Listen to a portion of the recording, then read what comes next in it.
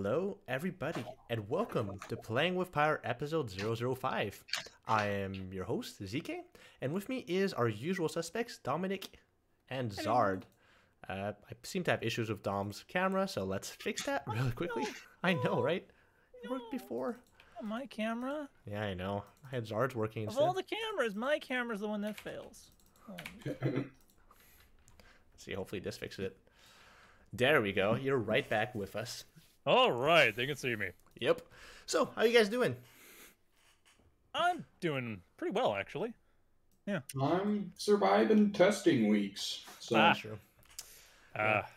I'm sure you're not alone in that. I'm sure we have lots of people in school that have to deal with tests, including probably Donovan that's watching the stream right now, and Santa possibly. Oh, right, dude's still in school.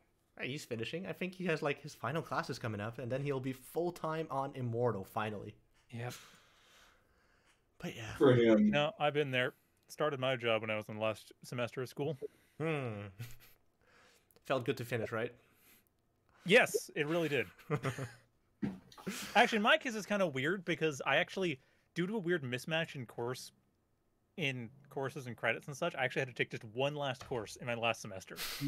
Like I was 2 credits short of graduating. Oh my god. Okay, well, at least it was only 2 credits. It was not too bad. It's like, okay, just Yeah, a well, it was simple fine. scroll. Basically, it was just an evening course. I actually applied for the job, interviewed, and got the job over the course of the semester Well, that's decent. because it was the one course at 6 o'clock, so I had plenty of time during the day to Yeah, deal with jobs. Yeah, good way to deal with it. Since I mean, I'm taking classes sometimes at night now, so continuous education is something we're supposed to all be doing all the time, and that's always good to keep I learning. haven't been able to because COVID. yeah, You know how hard it is to do acting lessons when COVID is happening, That's a good point. or dance lessons, or like okay, you anything learn that how to involves deal other with people. COVID. You're not learning dance lessons, but you are just learning how to deal with COVID, like all the rest. That's of true. it. That was an education. Yep, doing Mhm. everything online. I played a lot of board games online. Started playing more D&D online. All the good things online instead of in person. But I yeah, actually didn't play much D&D online. I played a few role-playing game stuff, but not that much. Yeah. Oh well. it works well. In any case, for anyone that joined us before the stream started, we do have a new theme song. Thanks to Guzaman for making that. So we have a new theme, like a theme in general. Then we have a theme song for 10 seconds just before the video starts. So that's pretty cool. So let me know what you guys think. And especially thank Guzaman, let him know what you think, because I think it's pretty great. Besides that, I just want to thank, we have Dom and Zard who weren't available last week as Dom had some throat issues. And yeah, you got to recover. Better It's recover and keep still, talking. still, it's mostly recovered. It's like 90% recovered. Yeah, good enough. And Zard, well, is Yeah. in exam land, and yeah, sometimes you gotta do what you gotta do. So yeah, thanks for a guest last week from Magical, Hydra, and Santa, who gave us a great perspective on what the game was, as we did have all top 4 players of the 1v1 tournament. So it was a fun time Yeah, that's discussing right. the match. I know, right? I'm still surprised I'm in there, but it was a fun time discussing the patch notes, discussing how the different players thought it would affect the game and all that. So feel free to watch that. It should be. Actually, I forgot to upload it to YouTube. It will be on YouTube very soon, and this episode will follow shortly after. Today, we will talk about Immortal, of course, what's happening. We'll talk about the tournament, and we'll go into the subject of build orders. So that's mostly our plan for today. To begin with, let's just talk about what's been going on in the world of Immortal. So there has been a change in the scheduling, where instead of having Pyreside chat every week, we are now the weekly talk show. So we're the only talk show that's every single week, every Monday at 9:30 p.m. EST from now on. Yes! Conquest is ours! Exactly. Oh no, we have a monopoly on this particular time slot. On topic, yeah. We're missing all the EUs, but it's fine. They can watch it the day after. I don't mind. Yeah. But yeah, Hello. Immortal does have a few different shows still. Like the main people are going to have a lot of shows. There's going to be Parasite Chat the first Friday of every month. We have the Ruined Archive. That's going to be this Friday. So the third Friday being this Friday at 3:30 EST or 12:30 PDT or 9:30 in Europe time. And British time is 1 hour less than that. Let's not go there. Yeah, 8:30. Yeah. And then there's Community Game Night every fourth Friday. So we're going to be playing Jackbox or other games, maybe some StarCraft arcades or Immortal. Who knows? There's a few games we can play there. And every Saturday, there's still the Break the Game Weekly, or which the time has changed at 12 EST or 9 PST and 6 Europe time. So all fun times. I think. God. Yeah, you know, right? It's nice having I'm it. so happy with every schedule. Me too. It makes life so much easier. Yeah. Well, for me at least. Yeah, for you it's just You the mentioned morning. it makes it easier for you. Yeah, no, for you it's just the morning means at least I'll finish before the end of the afternoon so I can do something in the evening. And Zard, I guess Yeah. similar. But Zard, will you be participating next Break the Game Weekly? I'm really hopeful. 1v1, Is it come still on. exam week? I think maybe. Oh, come on, it's Cool. 1v1. Alright. I know, I'd like to. We shall have to see what the testing schedule's like, because Saturday is a testing day. Oh, really? You test on Yeah. Saturday? Damn, okay. Oof. Oh, I've been there. Yeah, I forgot Yeah, about so those. this is a I want to, but I literally can't commit to it. Yeah, well, we'll see. Hopefully we'll have When Zard. in the day is the test? Yeah. Like, yeah, well, that's why I have to find out like testing Oh, dates. Because, You don't know what you don't know what the time is? No, I don't yet. They Wow. Yeah, some organizational That's issues or something. weird. Yeah. If I recall correctly, when I was in school, it was like I would know the date and time of the test like a couple weeks in advance. Yeah, at least. Yeah. Well, you know, it's a few days in advance. He still has a few days to decide, and That's true. That's yep. true. That's not until Friday. So. Yeah, imagine day off. Oof. Yeah, I'm sure they've given me stuff, but like I just have to sort through all of my buried emails in order to figure out like because Gmail has done a sucky job of sorting out which emails are actually relevant for me, so I have to go like find out what emails I've received. So Mhm. yeah. Well, hopefully you can play, and we'll hopefully I would mostly. love to play. I haven't played in ages. Yeah, in the tournament. Last one you played was like in November or something. Yeah, it's been a while. I mean, you've been playing a lot though, so Yeah, it's like It's true. I want Zard to play because I want the top players to play and to make the top 4, like makes you and Zard instead of me. And then we want to just have the highest competition for that final games, especially. Yeah. But yeah, that's it for the tournament. So every Saturday this week is 1v1, and the week after is going to be 2v2 for the qualifier for mysterious event that we know nothing about or something of the likes. Yeah. there's been a lot of hints on Discord. You know, Yeah, Alp M2022A, or maybe that's not it. Is that the one you're talking about? yeah, that's the one. Okay, yeah, we don't really know what it means, but let's hope it's something soon. But yeah, other big news coming up. We do have a new game mode coming May 13th called Army Draft. Now, there haven't been any details about what this is, but Zar, just before you were talking about having an idea what it is, can you... Let's see. So basically, what happens is it's a 1v1 game mode where you and your opponent pick different groups of units, and then you put them together in order to make a big army, and then you smash them together, and you do micro in order to see who wins. So so unit test map basically with another person, which is kind of fun, honestly. I mean, yeah, it sounds like basically micro. Immortal is a tactics game. Yeah. Yeah. Yeah. Like it's a point by tactics game essentially. Yep. Yeah, and all micro everything. No, I really like the idea, especially since the other game mode that we Yes, know is coming is Warhammer way Total more. War multiplayer battle. Santa Claus is exactly right. Oh wow. That's Cool. what it makes me think of. Yeah, no, that makes sense. Yeah, you just build your army and then you fight them each other, and Yeah. I suppose we'll have the army value as well. And we did the math on Yeah, that. probably. What does it get the army value again? How do you calculate that? Alloy plus double ether. Okay. Yeah, so you know basically how much your army is worth against your opponents, and you fight them up. Maybe you'll find equal ones, or maybe you just want to show I can beat you with like half your army value and just show off your micro. Unfortunately, unlike Warhammer, you don't need to have a ruler handy, nor do you need to have a boatload of D6s. Yeah, that does help. The game just takes care of it for you. That is convenient. Yeah. It's also in real time. Yeah, the real time part is probably a bit hard. Handy do too. with dice. Yeah. Yeah, who's gonna roll their dice faster? Come on. Then you go for it.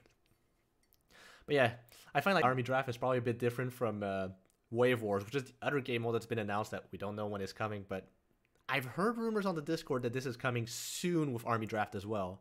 And that one compared to this is going to be all about the macro or about making units and not and zero micro, right? Tom, Something like that. Yeah. It's an auto battler type mode, I believe. yeah, Yeah. yeah.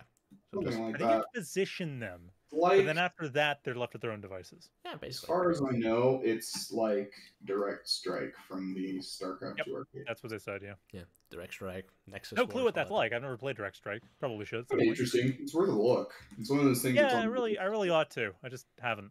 It's one of those things that's on my list to pick apart and figure out why it's designed the way it is. So See? We can propose on a community game night on next Friday. Oh, yeah. We can try Direct We could Strike do there, that. and then have an idea of what Way of Wars might look like. So, yeah, we could try yeah, that. fun. Yeah, no, we could have fun. That sounds like a good idea. But yeah, try Direct Strike in preparation for, and then we can also do the micro tournament in StarCraft 2, which is similar-ish, I guess, to microing a lot of units with similar army value. Yeah. Yep, and I get guess. destroyed by Hydra Yeah, and I Magical. guess so. I think it's cool because it like separates the micro and the macro aspect Yeah. into like 2 different game modes. Where it's like, okay, I want to practice micro, so I'm going to go play the micro game mode, and it's like I want to practice macro decision making, so I'm going to go play the macro decision making mode. So I kind of like that, like the nice contrast between the two. Yeah, and then on top of it, you can also just go play PvE. Actually, I'm wondering if there's going to be PvE modes for that, because that could also be cool. Because we have one PvE mode with co-op. Like, we have one PvE mode so far, so... Like, we have do co-op. have minigames that are essentially a that's similar idea of micro making, how do you make this fight work kind of thing. Yeah, exactly. Yeah, so there's a few So things. you could do that. Yeah. A few ways to have fun with that. Battle puzzle type stuff. Yeah. Now I'm looking forward to more minigames. Yes, like we have seen that devs are working hard on everything at all times, and sometimes we don't see the results immediately because they're working on a big feature that's going to come all at once, like a bit co-op. I don't know if you guys have played it yet. Or stealth, eventually. That's going to come at once. But that one don't really have a timeline. But yeah, like they're working on a lot of stuff, and we'll just see the results eventually. It's always kind of nice because it's like big thing, and it's like simmers for a bit while we test it out and enjoy it, and then it's like big thing again. Like the joys of ongoing development. Yeah, basically, I can't wait for more art as well. Like we just got the Arc Mother model, and we got a few more placeholder models. The Arc Mother model, I think, is actually a placeholder. Yeah, it really looks like a sentry. It does. Not gonna lie. Yeah, I saw the final sentry. Auspiciously like a sentry. I got told it was a high quality placeholder, so it is very nice. It's very pretty. Yeah, he said I don't know if they can get away with it from a legal perspective, but it's very pretty. I mean, they didn't steal the Sentry model, so there's plausible deniability. That's true. Yeah, no, it's own thing. And you know they have everyone's favorite legal weapon, plausible deniability. And on top of it, they have the yes, the Bobby Prince special. Yeah, they even have like the free the thing around the bubble that appears. That's basically the hallowed ground. It's very much a Sentry ability on top of it. Although real Sentry abilities will be Irritech, so. Yes. The force fields, man. Force fields will be. Force fields will be a thing, man. Yeah, but they will be destructible. To be explicit though, the force fields will be. Yeah, there's a cat. The force fields will be breakable, right? So like in StarCraft 2, one of the be able to attack them. Yeah, basically. Yeah, because one of the big issues with StarCraft 2 was the fact that you couldn't break the force fields until Tier 3 or until Legacy of the Void. So then you just had immovable stuff that just broke everything. Yeah. Wait, how do you make it in? What's the thing that breaks it? Ravagers, they have a Ravager Bile. That's an ability that just breaks it. Oh, okay. Yeah. Ravagers Here's me having played almost no Zerg in StarCraft 2. Yeah. And also, it's only Legacy of the Void. It's only past, 7 years, but still. Yeah. Yeah, no, that's... Yeah. Time is relative. I've only really touched the game since Legacy of the Void, and even then on and off, but I've only touched Protoss and Terran. Yeah, okay. Yeah. Well, you could have made Zerg is just so much babysitting for creep stuff and queen stuff that I just hadn't really gone for it. Yeah, I can get that. No, I can get that. I also think it's really satisfying to like watch the creep spread across the map, and then it's knocking down your door, and you're just like, yeah. So you can't leave without you getting collapsed on and crushed. Like, yeah, that's the satisfying part for me, just jumping the map out like that. Yeah, there's definitely a bit of both. But yeah, I'm looking forward to Aslan being able to play like that. That will be cool. Yeah, Aslan I'm basically looking forward to all Irritech bullshit, and then Hurlesh is supposed to come out at the same time, so we're just gonna have so much bullshit appearing at once. Not that Hurlesh is bullshit. Well, we'll see. Okay, but Hurlesh could end up that way. We can say Irritech is likely. Yeah. Hurlesh will get, okay, like, I was talking to Donovan the other day. and he pointed out that because of the centralized production structure for Herlesh. Herlesh, that means that they have like an extra spare like 4 building hotkeys, and they need to figure out what to do with them. So like, Yeah. they just aren't used for production structures anymore. Yeah, Herlesh gonna be crazy. Okay, so, dude, I'm thinking like some kind of weird alter bullshit. I mean, granted, Dom did kind of joke about the pentagram thing.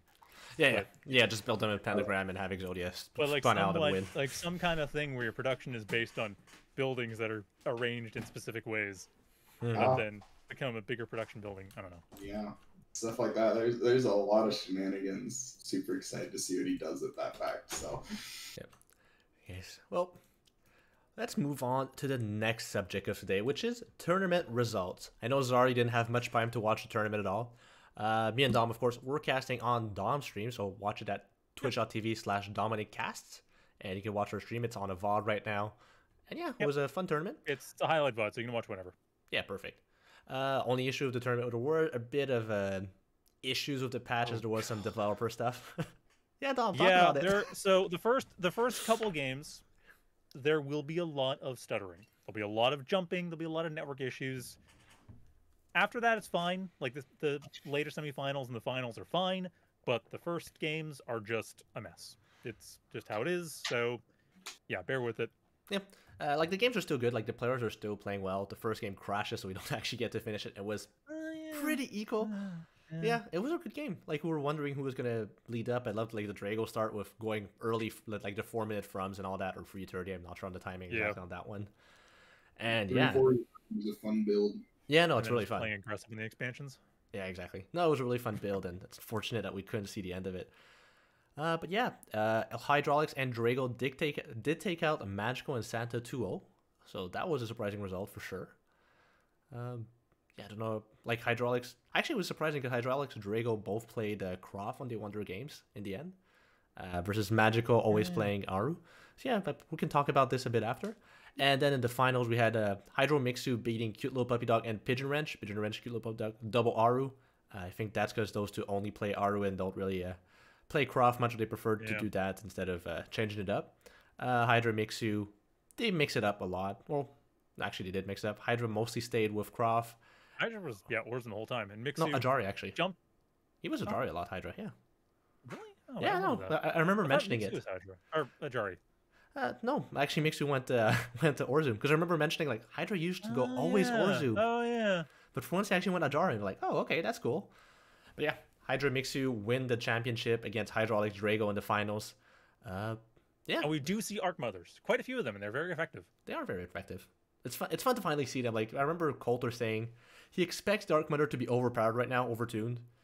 But we just haven't tried it enough and to see really its power. Maybe it's kind of hard to like. Honestly, it's one of those things where it may be overtuned, but it's also tricky enough to use well that I don't know if that'll come up.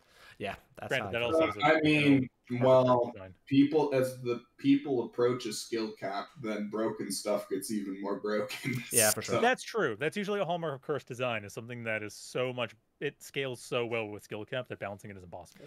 Okay, what I'm saying is just wait for the chariot. That's gonna make it overpowered. I think it's really strong. My opinion on the Arc Mother is it's really strong, but I don't think that you're going to see it be broken when it's only Karoth versus Aru because of the fact that Bloodbound can one-shot them. That's true. So, yeah. How does that work for Zol, though? Zol doesn't have Bloodbound. Zol has invisible stuff. Oh, yeah, right. Stuff. Not yet. Yes, you're right. Anyway, so... yeah, she's gonna hide stuff everywhere, and you won't know where to hit. It's like, oh yeah, just send a ball of protection there, but there's nothing. There probably is something. You'll be able to just, jump them with Bone Stalkers as well. So. Yeah, there's gonna be a few things that everyone can do to take care of it. Yeah, I'm curious. Like the thing with Arc Mother is also just it's kind of slow and unwieldy sometimes. So. Well, like a lot of units, that's how they get their weaknesses, right? They have trouble getting across the map because they're not as fast. And because of that, you can make them a bit stronger based on that. Say, like, Howlers are extremely powerful, but they're a bit unwieldy. They got a speed buff recently, though, so it's not so much... They don't have so much difficulty getting across the map anymore. Well, we'll see. We'll see the results. This is all just balanced stuff, though, and there's no, for sure. No, exactly. Yeah, that's gonna change. That's gonna change massively. Yeah. No, it's just like some levers you can pull, right? If unit is too strong, make it slower, and then you can't use it anymore or something. And yeah, we'll see the levers getting pulled back and forth. And right now, it's not really important because it's all about having fun. Yep. Yeah. And okay, balance levers can be pulled if you cannot test for fun, because it's too unbalanced. Yeah, you've talked about that a bit, haven't you, Zard? Yeah. I want to be able to test crap. Like, if I can't test it, then I can't validate design, and I can't think about it. Like, That's true. I can't give you any feedback on whether it's fun if it just gets bulldozed every single time. So this is true. Yeah, there's also the point of timings and all that, so you can't just test in unit tests, because yeah, units have their timings of power spikes, and then you have to test it in that power spike to make sure. Mm-hmm. Okay. I mean, that's why absolvers were useless for a while. True. Their timing was completely out of sync with the rest of the game. Yep. Yeah, no, I'm quite happy with that shadow change. It wasn't in the patch notes, but we all say, hey, they can siege up again. It was an unintended bug, and then they kept it. So. Oh, was it? I thought they just forgot to put it in. Oh yeah, no, it's a bug. It was totally unintended, but it works out because absolvers were so underused where they could have been used, and it just meant that they had their timing back. Yeah.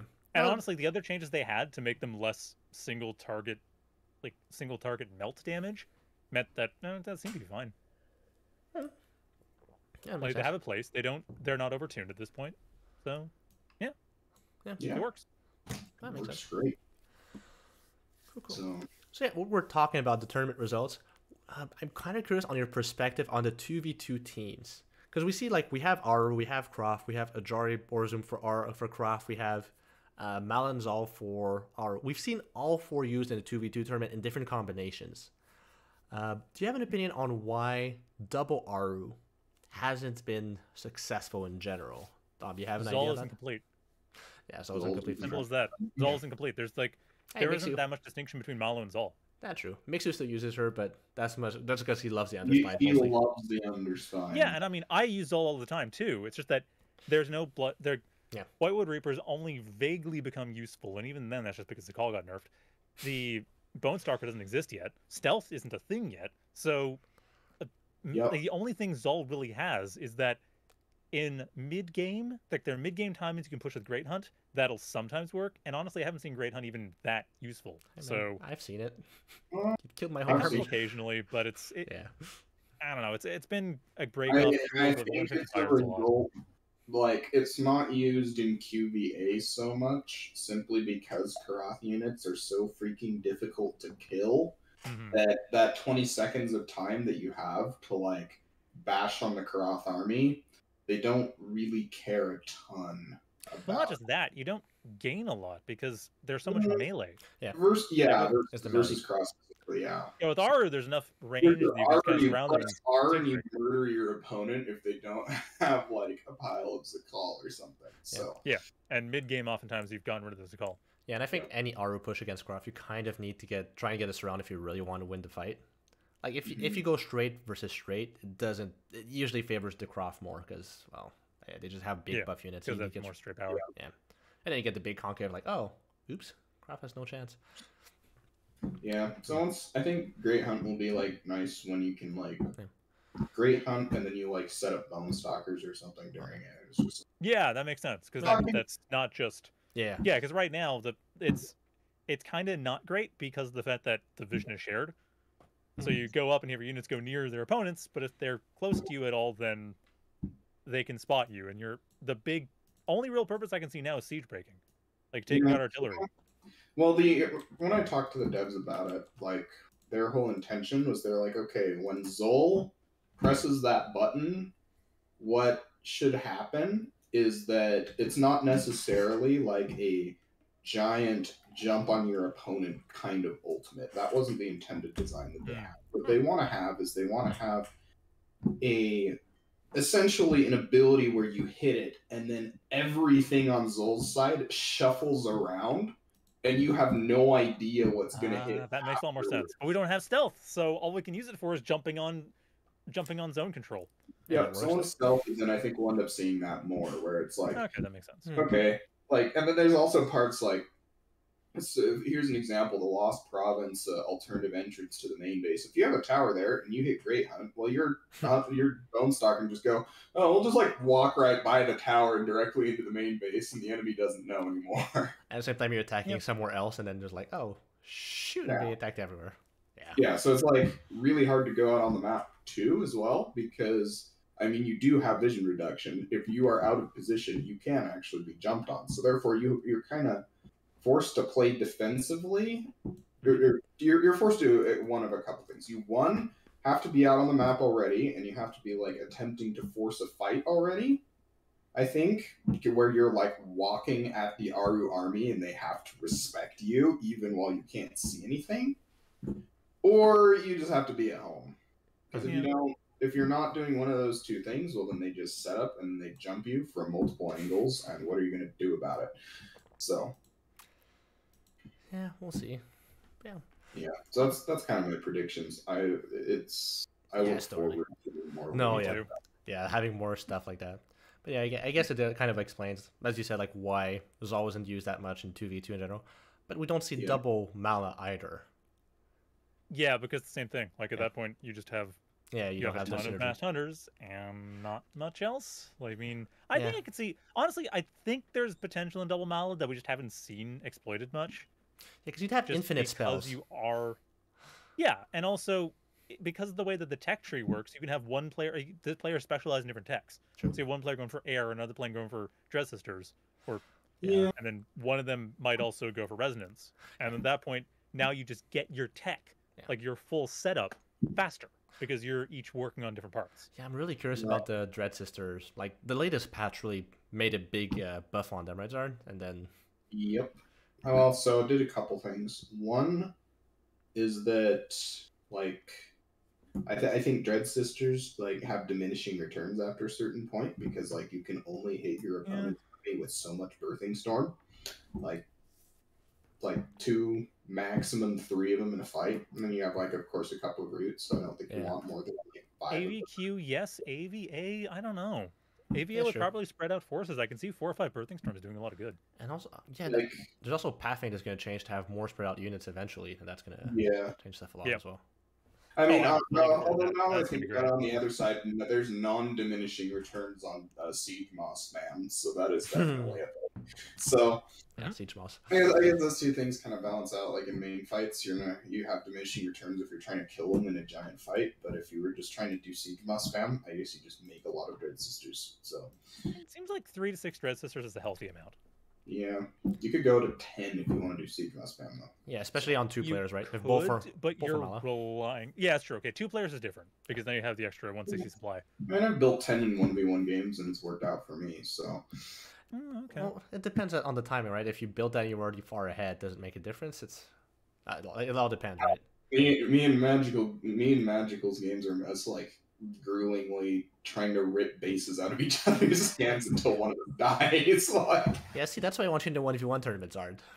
You have to contact your school immediately and tell them, no, I'm sorry, I have an Immortal tournament. And they're like, what's Immortal? Or just tell, like, when is the test? Because if the test is like 4 or 5 in the evening, you can play the tournament and go to the test. Yeah, get eliminated first round. And be starting the day of. Could also be at 10 in the morning. I know I have an econ final at 7 in the morning. So, like, on Friday. So, yeah, that means you have time to relax after it. That's true. That's true. Yeah. Well, the test would take, what, 3 hours? Yeah, 3, 4, something like that. Yeah. Yeah, 7's not going to work. Well, hopefully it's in the afternoon. Yeah, well, even then after. Oh, yeah, sure, the games. I would love to show up. Yeah, sure, you're mounted for your time zone, it'd be, what, 10 a.m. start? So from there, it's just... Yeah, it finishes at max 1 max. Yeah. Pretty much. Yeah, and everyone knows studying last minute doesn't work, Zard, so you don't have to do it. It doesn't work. Yeah, no. If you don't know the day of, you don't know. No. Like general rule is always like it's useless to study the day of. Just make sure you studied before, get a good night's sleep the day before, and then you're good. Yeah, right. I'm sure you never studied the day of either, right? No. I'd always. My focus is always making sure I was relaxed. That's like smart. if I could relax, if I was rested, then I'd be able to recall the information and do just fine. Smarter than I did. Well, I tended to test well. Time to Same. find out. I will find out afterward. We shall see what happens. Yeah. So. But yeah. Okay, so 2v2 tool sets. We talked about double Aru. The one we've seen the most is usually Croft and Aru, so usually Orzu Mala. And I think that one just Usually, makes yeah. sense because of the synergies, I suppose. They're both very territory control focused. Well, yeah. Okay, well here's the obvious synergy. Yeah. You go for it. take a blood well, you stick a shard on it, and then you have Oh, shots. right. Yes. Blood wells help your allies. Oh. Yeah, that's Okay, really, and really it's strong. not even there, okay? You take one mass Oh. hunter, and then you take a pile of magi and your sharu, and then you red tide the mass hunter, and you refill all of your magi and sharu at the same time. Okay, so you have that, and then of course you also have blood rain, which means that, well, all of the spellcasters on the Karath side of the army get refilled at the same time. And so, therefore, the amount of healing is absolutely disgusting. And on top of this, Magi end up healing masked hunters as well that are sitting there spamming offering. So, you kind of have like these 4 or 5 different facets of synergy that happen. So, I mean, it sounds like basically it's like everything Saoshin was at its strongest 4 or 5 times over, but encased in pyre abilities. Yeah. So if you have map control, then you essentially just have Orzum Saoshin, which is terrifying. Yeah, I was gonna go into that double Croft Saoshin. Orzum Ozumajari has won a lot of games this tournament as well, and yeah. That's true. Although Saoshin did get nerfed, but I'm talking pre-nerf Saoshin. I'm talking when it had 90% on the damage reduction. Like you're invincible if they jump to you. Yeah, I think Ajari's one Immortal just has so many abilities that are great for 2v. Actually, both abilities are just great for 2v2s. Recalling is perfect for 2v2s. There's just more chance of having bad positions, and then shields for everyone. Well, obviously it's That for scales everyone. really well. Yeah, exactly. The more units, the better it scales. Yeah. Oh, so yeah. Oh, Bloodwell Arc Mother. Oh, that's. Is that gonna work though? The cooldown on Arc Mother is really high. is it? For the territory, I think it's. Well, I think it's like 10-15 seconds. It's high enough that in a single fight, 10 I to think you can do 15 twice. seconds. Yeah, but fights And last only the 30 effect seconds. The effect lasts for 15 seconds. So therefore, True. Oh, it's 5 seconds. Oh, never mind. Okay, no, they're. Thanks, Mixu. That would be really scary then. How am I missing that? no, I don't think that the Arc Mother effect is 5 seconds. Okay. Scepter That's- Blood. Would Scepter Blood Rain work? That's interesting. Scepter Blood Rain is a thing. I mean, it's Also- mana, so Yeah, so you just have so you bring the blood walls of the scepters. Cooldown is 5 seconds. Yeah, so blood. Yeah, okay, I can see it. So you just stick the Arc Mother on top of a blood well, and then you just use it off cooldown. Pretty much, yeah. Yeah, so every Arc Mother would be able to Oh sustain. no, that's no, it wouldn't be quite that fast. I don't think it because blood wells recharge what 3 mana a second. It's like 9 mana a second, I think. That's still only 45 mana. You'd have to wait another 3-4 seconds, so it'd be like 9 seconds. So it would be quite off cooldown. Yeah, They can often start with full mana as well. Oh yeah, right. I mean, the thing is, you're still going. Like I suppose See, worth noting. you get 2 to 3. It's still just infinite protected ground. You're not. Yeah, I mean, I'm thinking the max is like 3 of them per That's what Arc makes it sad, Mother yeah. plus Bloodwell. Yeah, so basically Malage. Well, actually, any Aros is gonna get great, great synergy with everyone. Just give infinite mana to all the spellcasters. Or it's just like maybe Croft just has more spell because would it recharge charge when you're playing Jorah? Yeah, that's a good question. I have no idea. Because the other thing I'm not sure about is what's going to happen when the Aru spellcasting system switches to blood as a mechanic rather than mana. I mean, is that synergy still going to exist? I mean, I think that synergy will. You want that still- synergy, right? You want the 2v2 to be weird and it's more weird if Yeah, your I stuff don't affects each disagree. other. Yeah. Yeah. I think it's at this point I think it's good for the game to have it. Yep. I'm just If it's not too much of a sure. problem, then they will nerf it. Yeah. Yeah, that's what Yeah, they I were don't- discussing in chat, right? Like just nerf it, like okay, only give 50% more mana to non-Aru or something. Yeah. Yep. So that would just be a direct Or nerf. actually, actually, hang on because it heals too, right? Yeah, it can still heal 100% though. So that effect would happen, like if it was healing and mana, Aru would implicitly get more value because they can once they get to cast off HP. That's Yes. true. Yep. That means So that if Dread they Sisters drop, will be able to get a Birthing Storm and a Root each. yeah. And But that my means point is more that the thing you're talking about non-Aru getting less off of it Yeah, happens exactly. implicitly because they don't cast off HP. So probably they'll Yes. just nerf it entirely just because it's going to Yeah, be too and then powerful. it's just Aru gets the benefit of of casting off HP while everyone else just gets mana. Something like that, yeah. We'll see. Yeah, it's interesting. So, yeah. If So, it's too much of a problem, it'll get nerfed. yeah, so just Malice synergy, if anything. But yeah, despite the non-Malice synergy, we saw like Hydraulics Drago won with Croft with double Croft against Magical Santa. Can't wait until Zol is done and you can do More crazy stuff. and you can do what are they called? Whitewood Reaper run-bys with Reap. Yes! Yes! Oh, I'm so looking forward to that. I mean, Mix has been doing it for a while, man. They have, that's true. I've been sleeping on that a bit, but I haven't figured out how to make it work for me. I mean, we also saw ZK kill like 450 value of Whitewood Reapers with like 4 Dervish. Oh, yeah. Like Whitewood Also Reaper true. HP is so low. Like they do so much damage. They're really glass cannons. It's the definition of a glass cannon. I mean, it's once they get stealth, it'll be different. Yeah, for because sure. then it's just cast a skill shot, go invisible, and then go kill something. Yeah, butcher them. But then Dervish still have their splash, or maybe it'll work. Well, probably not if it's invisible. Yeah. Like I'm actually wondering if you can hit stuff that are invisible and just like attack the ground. Probably not. That's a bit too weird, I guess. I don't see why not. If they have splash. Yeah, I guess. I mean, I don't know if attacking ground will be a thing. Yeah, exactly. That's mostly it. True. Yeah, it's like, okay, Dervish attacked the ground here. It's like, okay, hopefully there's a unit here. Just swish the blades and nothing. Okay. Or sometimes there's blood coming out, and that's cool. Yeah. Yeah. I don't know. Well, wait, no. Sorry, no. Because the way hidden works, that doesn't matter. Except when it's perfect cloaking or pure cloaking, which is rare. Everything's a matter of get close to it and they just become visible anyway. True. Oh yeah. Whitewood Reapers will have permacloak. Yeah, when permacloak. they're You can't see it. under that That's thing. true. Temporarily, they have the optimal cloak, but for the Yes. most part, with things like Bone Stalkers, getting Mhm. close to them causes them to reveal themselves. Oh yeah, attacking your own unit's also the different thing, right? You can like that's what you see a Oh, lot in yeah. StarCraft 2. You just move That your will be a thing eventually. yeah, So. you move your marine and just Yeah. attack your marine with your siege tanks, and voila, the Widow Mine explodes. You just can't see it, so or Hellions, yeah, Hellions you do it a lot. Yeah.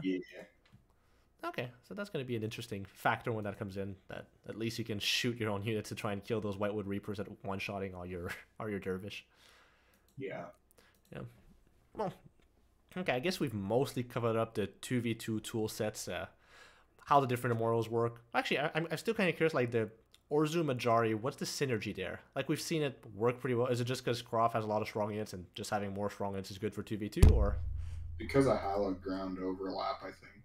Yeah, that helps. Yeah, you can benefit off of your allies' hallowed ground, I think. Does Ajari's passive apply to the Orzum Howland ground? It does. It does. Oh, well, then that does a lot. Yeah, you can heal Yep. everywhere, that's true. Yeah. Yep, so Okay, well, that makes sense. that's an interesting synergy with Aru as well, now I think about it. That just means you get more spells out of your spellcasters when they're standing on hallowed ground. Interesting. Oh, right, yeah, with Ajari. Yeah, that's crazy. Wait, does Ajari actually heal 8 mana as well? No? HP. Yeah, So just they're HP. cast Oh, right. spells. Oh, So, God, yeah. Well, for Aru, yeah.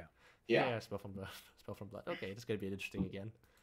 Yeah, and another Yep. tech that's missing from Zolmala that we can't wait for. Really gonna change the game. Okay, well, final subject I wanted to go through today was build orders. So, Zard, give me like a rundown of a build order. What's a build order? A specific build order or a generalized answer? Generalized answer. Like let's say general for now, right? Let's assume Okay. people haven't played RTS, haven't played strategy games. A build order, you can look at a build order in 2 ways. Okay, the classical way you look at it is you have a list of things to build in a specific order that gets you to a certain set of units at a specific time, right? Then that's like the classical definition that everybody thinks of. The way I think about build orders, at least as a person who's been creating them, is it is a list of of varyingly optimized instructions that I have screwed around enough in order to figure out that the pieces of the game fit together in that particular way. Yeah. Okay. So like basically, it's an optimized path to reach, let's say, a Yeah, certain army composition that you'd want, and yeah, optimized path that's also safe depending on how you do it or something. it's like the optimized path being like, okay, how much effort goes into a particular build order. So it's like it's kind of like two different ways. It's like the person observing the art versus the person who's creating it, right? They both look at it in two different ways. Hmm. So if I look at a build order, I go, okay, well, how do I take a build order and make it optimal and make it work, right? Whereas somebody who doesn't have experience doing that looks at it and goes, okay, well, this is a list of instructions that I need to follow in order to accomplish a goal, right? Yeah. So, And I remember like someone was talking about like a few months ago, like maybe we won't need build orders in Immortal. Wouldn't that be great? And That was me. oh, that was you. Oops, I thought it was someone else. Anyways, it was like well, you won't need builders, but really the reason you need them is that builders are just an optimization of doing something. So an optimization have to exist. What I meant was more that so what I was thinking more was in terms of the way that they work in StarCraft, because the way they work in StarCraft is almost a required rote thing, and I don't think Immortal's going to need that. I think what Immortal has in terms of build orders is still much more free. It's much more fluid. Like yeah. it's a much more reactive and responsive game. So because the problem you I was getting at, you gotta react to it 1 minute into the game. So. yeah, the problem I was getting at was that in StarCraft, you often had build orders where it was like you might scout something 3 minutes in and go, okay, well I know what I'm doing for the next 10 minutes, and your opponent, like what they do has almost no effect because you know what they're going to do and you know what you have to do to respond to it, and it takes 10 minutes to get to that point. So that was more what I meant. No, that makes sense. Yeah. Well, it's like Magico says, right? As things get more optimized, like at some point, like at this point, our build orders go to 5-6 minutes. Like Zara might maybe go to 7-8 minutes depending on his trees or whatnot of builders.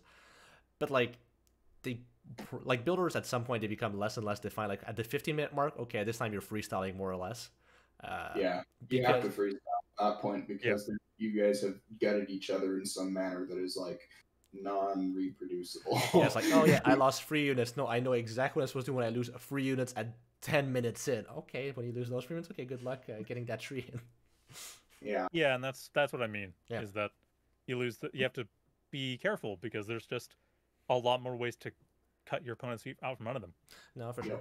Like I know in StarCraft when I play, I was like, okay, up to like 7 minutes, I'm not losing a single unit, and these are units I'm making. Yeah. And like that is what I was talking about with build orders. Is just the lack of interaction relative to Immortal means that there's just that greater sense of a fixed build order that I don't find Immortal has. Yeah, and also it makes it really hard to like. I went back to StarCraft 2 for the first time like 6 months last night. It went well for like the first 5 minutes. I interacted with opponent, and bam, I was flooding 2,000 minerals. Yeah. It's like, oh god, okay, I need to practice my build orders out of this. StarCraft. I was like, god darn. I used to be decent at this game. Your muscle memory has to include building units every 10 seconds. So yeah, and especially like I play Protoss, so you have to move your camera back, so you can't build your units while attacking. So you actually have to stick back to the base and make my 10 zealots. Okay, go back to microing my stuff. It's like sounds like someone forgot their warp prism. Yeah, that happened too. And then I'm like, okay, back to normal it is, and well, no, it's bedtime actually. Okay, well that's it for tonight's gaming. Yeah. Yep, that sounds familiar. Yeah, time to play a few games now. Time for bed. But yeah, so build orders. So the other interesting part about like Santa says, keeping up the meta is hard. That's not what it means. Yeah, the most effective tactics available. No, it's not. No, it's not. I don't even care in terms of the acronym or backronym. I mean just in general. Yeah. What is the meta has to do with what people think other people are going to do. Yeah. So it's not even a matter of effectiveness. It's simply a matter of expectation. Yeah, that's true. No, well. You absolute troll. A bit, yes. Santa is known for that. That's true. They are. I realize I'm falling for it. I realize I'm feeding them. Yeah. You're good. And you look at like the podcast we just did with him on Wednesday. I mean, he had just had Walter drawn by himself on his head the whole time. He had a lot of fun. Yes. Of course they did. Of course they did. Yeah, well, Walter is Walter. Yeah. It's another way of saying Walter is life, because life is Walter. That is what Walter likes the most. Another good definition, but there's no backronym in that, so it's not acceptable. Okay. So back to build orders. How do you actually make a build orders? And let's differentiate a bit before we go into that. Like, there's different levels of people that start playing a game. That do they need a builder? So you have like strategy veterans, like people that were masters or like diamond in StarCraft 2 that come into this game. They probably need a build order because that's what they know. Then you have strategy casuals that were like bronze, silver, gold in say StarCraft 2 or another or another strategy game. Like they know some strategy, but like not more than that. And then you have full-on casuals that have never touched a strategy game in their life. They played The Sims and that's it. Sims is a great game, but won't teach you much about strategy in the Immortal. But yeah, so how would you define a build order for each of these like three categories, like the strategy veterans, the strategy casuals, and the full casuals? You want to take it, Dom, or I do kind of. Yeah, go for it. Full casuals, forget about it. Don't even worry about it. Don't even think about build orders. Just mess around, get familiar with the units, get familiar with the buildings. If you're not trying to be super competitive, the most important thing is to find a way to just have fun with the tools available. Yeah, for strategy casuals, I would recommend trying to find a way to understand why the build orders are what they are, but kind of the easiest way to do that is just to get a handful of them and play around with them and just see what happens. Strategy veterans, at that point, you know what to do. Like, if you have a build order, you know what it means. You know why it exists, or you know how to look for why it exists. So just find good build orders and use them. That's the only group I would say, like, actually find a build order and practice it, because they know how to optimize it. Yeah, they know how to build optimize it. Yeah, because I disagree a little bit here. Yeah, I was expecting that. It goes hard. So when it comes to strategy veterans, yes, they may be like veterans in general to strategy games in particular, right? That doesn't necessarily mean that they have an inherent ability to look at a build order and then just pull the meaning out of it immediately. Like, there's basic systems in the game that you need to be familiar with in order to be able to look at a build order and say, okay, so I can get what's going on here. For example, like, I don't think I can hand as a call opener to a veteran strategy player who hasn't played Immortal that goes something like Expo, Ether, Alter, and then you build the third Ether at your expansion before it's complete. And that's the optimal version of that build order. I don't think they're going to be able to tell me why you do that. Right? So therefore, like, for strategy veterans, I almost argue that you need to, like, give them the same thing that you give full casuals, which is saying, you know what? Here is your tool set, go screw around with it until it makes sense, and then try and build stuff with it, and then using those, you can analyze the build orders that more experienced players have built and compare them to your own in order to see what exactly the discrepancies are and why they happen specifically. You know, that kind of makes sense. Understandable. I think it might be a misunderstanding, because what I meant more was that I trust a strategy veteran to take a build order and learn it, and then know how to, once they get the game, build off of that. I don't trust a strategy casual. A strategy casual is going to take a build order and treat that as gospel. Yeah, true. But yeah, that is my only contention. A full casual might do that, and they're the ones that really recommend not doing that. A strategy casual might do that, and that's why I say the more important thing is to kind of see where it works. But a strategy veteran is going to take a build order, learn it, like play it a few times, and then because of playing it, they'll go, okay, well, this is how this works, this is how this part works, this part doesn't work in this situation, and then they just go, they're off to the races, they know what to do. Yeah. Okay. No, because I remember, like, whenever we had, like, a new cast coming in, like, say, Winter came in once, we had Neuro or whatever, like, a bunch of people just play for the first time. And yeah, they're not going to have a builder, and they don't care. And they're high master players, so they don't really, like, they know how strategy games work. But at that point, it's just discovering the game, like you said. But then I think the point comes pretty quickly where they want a build order. Where like say a full casual won't need a build order until he's at least a strategy casual, like jumps into that category, because before that, like a full casual just wants to make units that he wants. He won't care about how fast or how slowly he gets them. He just wants those units. Well, hilariously enough, like, oh wait, frick, I just lost your thought?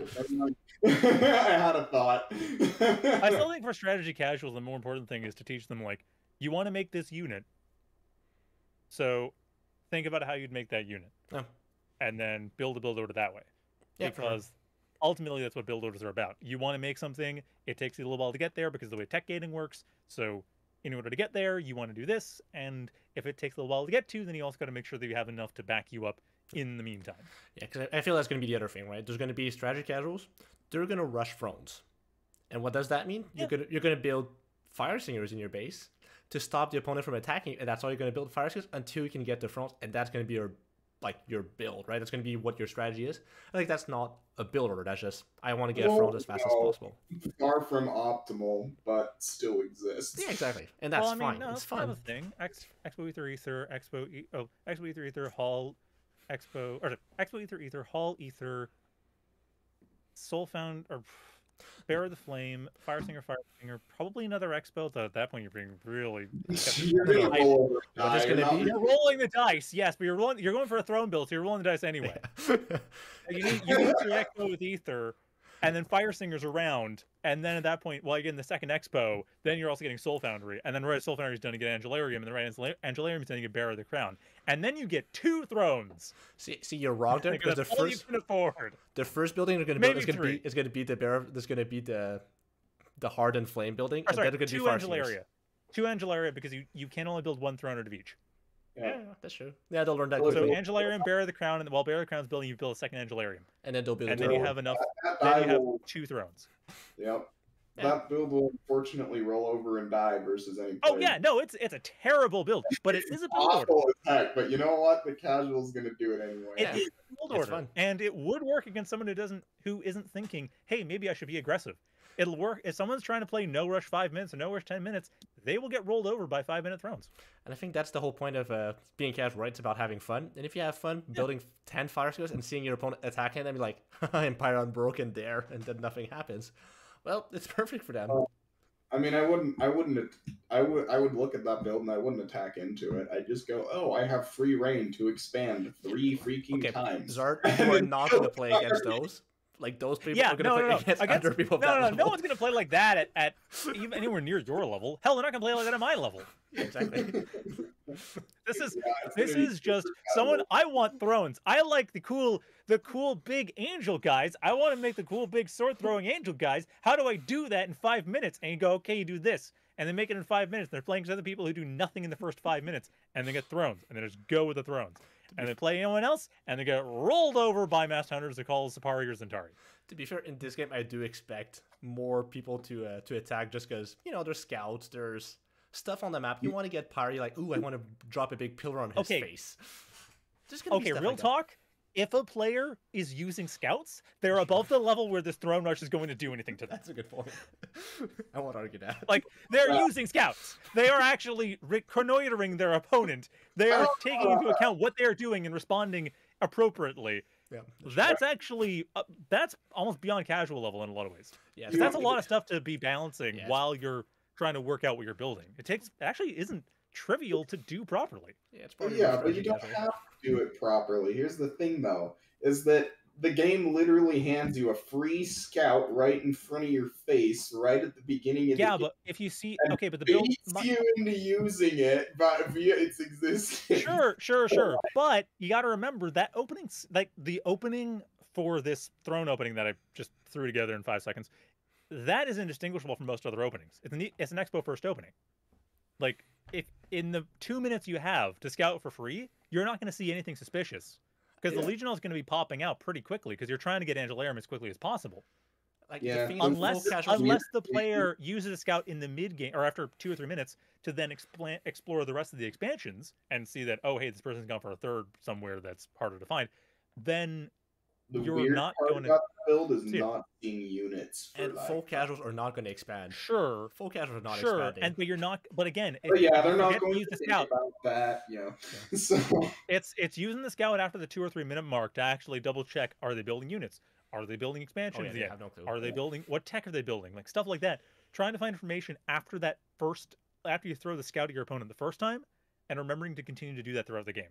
That's the part that I don't think is a casual level thing to do. Yeah, that's a veteran thing. Like that, that's Yes. actually pretty hard to keep scouting your opponent over and over, and having the flying teapot at some point to actually rescout. Which, like, personally, Even I don't for do it me, enough. It's hard to do sometimes. Yeah, I don't do keep it forgetting enough. to do it. Yeah, no, flying teapot is a must at the highest levels for sure. Like you need to get into base and see exactly what they're doing. Yeah. And it's gonna be cool because you can hide it with the towers. And like, okay, go around perfectly, and it won't work. yeah. But yeah. Yeah, so what's interesting is like when you actually consider like the optimized build orders that we have too, is just like it's like how you can adapt them to. One thing I really appreciate about Immortal is it's like you almost have like chunks of decisions that go together and then additional chunks of decisions that you can kind of throw on top of that. Here's like one example is you have your basic expand first as Aru that goes expand, ether, alter, and then what are you going to do after that? Right? So that's like your first like chunk of 4. And then you go, okay, let's say, do I want to go for tech or Zakals?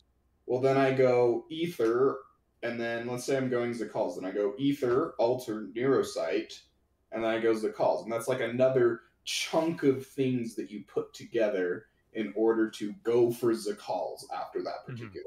Yeah. And so, interestingly enough, you can just swap that out. You can say, oh, well, I want to go for hunters. So I'm going to do the initial chunk, and then I'm going to do something slightly different in order to get hunters. I'm going to go alter, and then I'm only going to stay on 2 ether. So I'm going to go expo, ether, alter, and then like 6 hunters, and then another alter, and then a neurocyte, and you're going to build your offering, and then you're going to keep building hunters. So you kind of have like a different decision-making chunk right there. No, I like the chunk, or you can go, okay, I want to go for tech. So then we go, after those first couple builds with the ether and the altar, you go for, okay, I'm going to go Godheart, and I'm going to upgrade my expansion and then what I'm going to do is I'm going to drop Amber Wombs in order to get Icors early.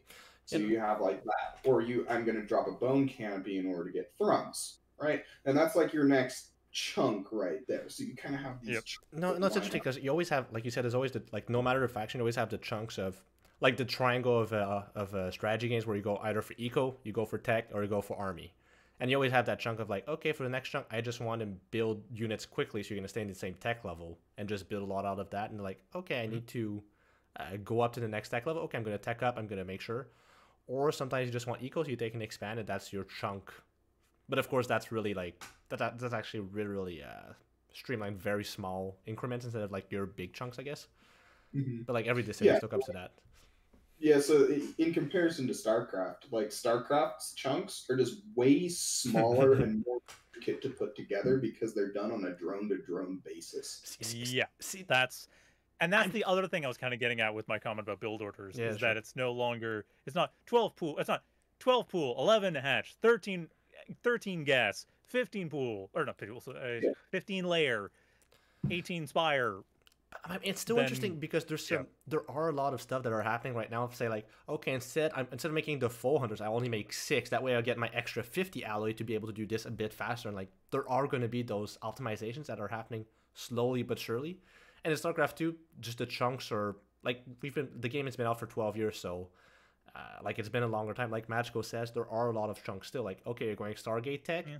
You're going to have your chunks of Stargate, and when are you going to Robo afterwards, or are you going to go Twilight? It's like you have your chunks of, I have to build 4 gateways at this point, or you have to build, it's like the chunks still exist, or just in different ways, and it's just not optimized enough because Immortal is in its infancy, really. Well, again, I think design-wise, it is just fundamentally different. Yeah, because, for sure. Again, in StarCraft, you do not interact with your opponent that much prior to the 10 or 15 minute mark. You just don't. Yep.